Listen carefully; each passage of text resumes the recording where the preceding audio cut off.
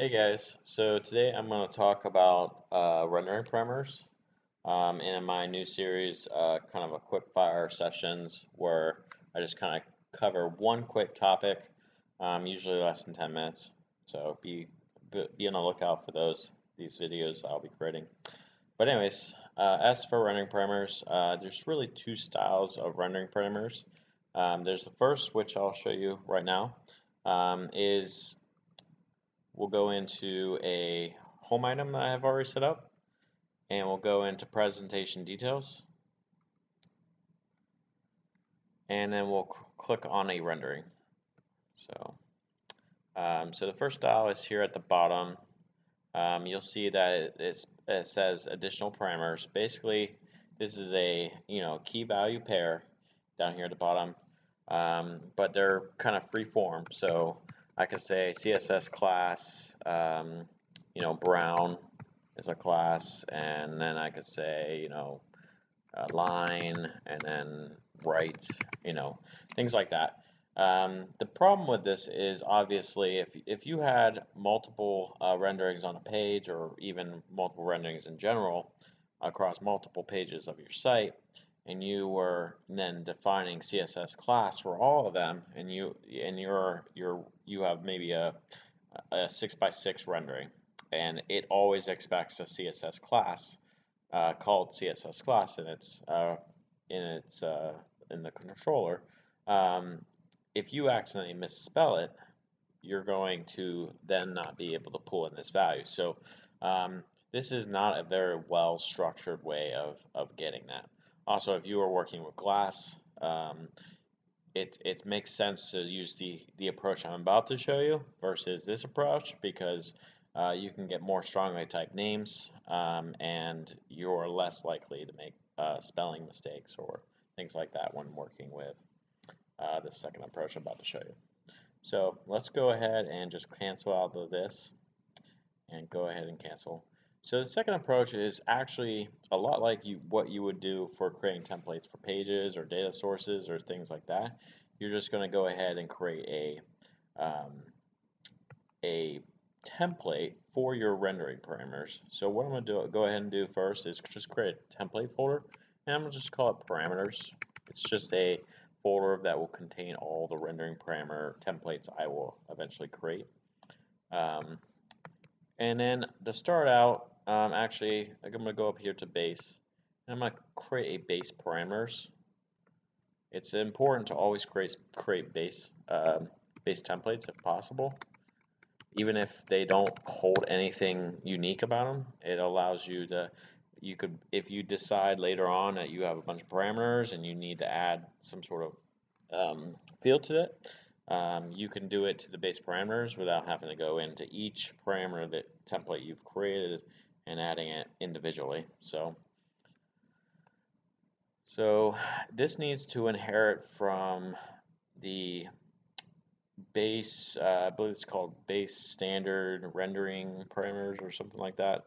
I believe it's under the layouts folder. And then rendering parameters and the standard rendering parameters. Click next, and close.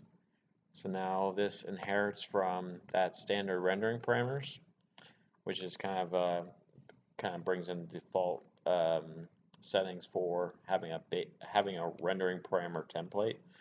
And now I will go ahead. Typically, I'll give this a standard values, even if they're not being used for anything. And then I will create this new template. I'm going to call it grid, and I'm going to have it inherit from that base that I just created.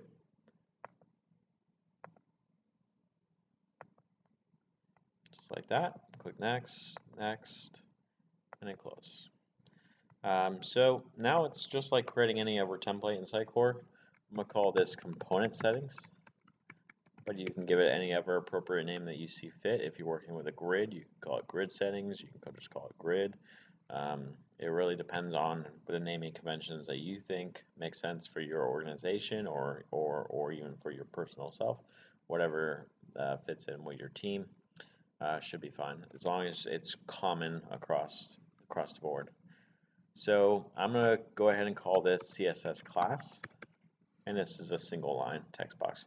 I've seen this go a little bit further, which I'm not going to show in this session, but you could have some sort of lookups item that you have where you could define all the CSS classes that you could potentially have for a site, and then you could use a drop link instead.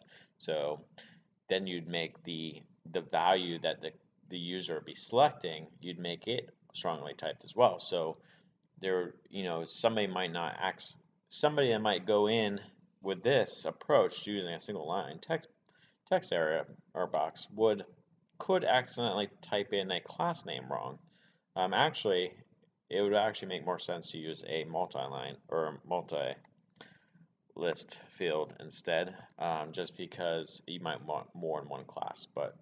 Um, but you get the point. You could use a drop list instead to have a little bit more um, you know rigidness around the names that the class names. But if you are working with an organization where the classes you are always creating new classes, things like that, it might make sense to just keep a single line.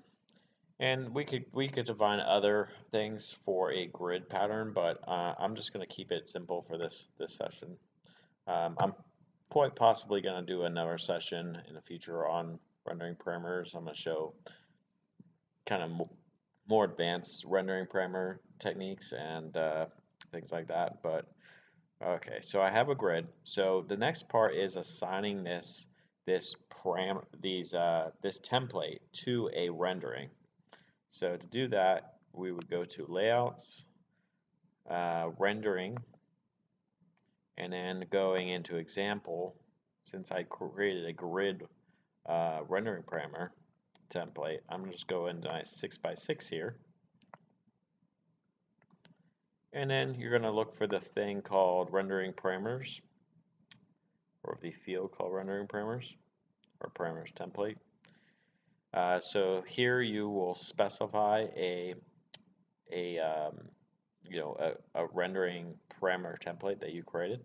You can only select one, which may be a negative, but if you use a lot of bases to make up so if you had a base grid, a base page size, a base, list, etc., you could then create one specific to this rendering. You call it 6x6 parameters, and then you could assign all these bases to it. That way, it can make up a lot of other template fields. So it's kind of cool, and that's really the power of base templates.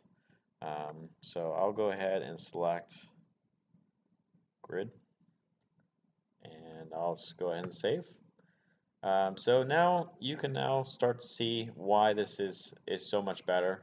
So I'm going to go back to the home item and back to presentation details, and I'm going to click on my 6x6. Right off the bat, you can now see the advantage of this.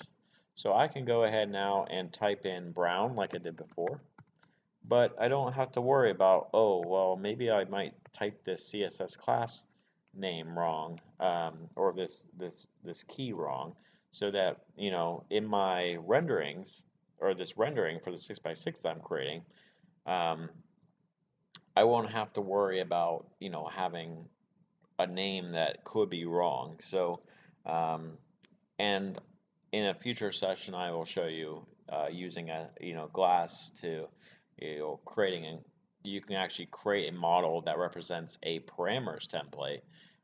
That way, your rendering can pull in that rendering parameters template as a model, and then you can do things with it with a structured model versus having a kind of a key value dictionary that's returned by this default Sitecore.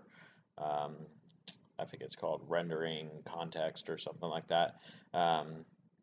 This is a lot more strongly typed, and you won't have to worry about spelling mistakes or things like that, and you'll know what's available to you as well. I mean, um, yeah, so that's pretty much it. So, yep, if you have any questions about this, please feel free to reach out to me on my LinkedIn or through my YouTube channel. And yeah, that's it.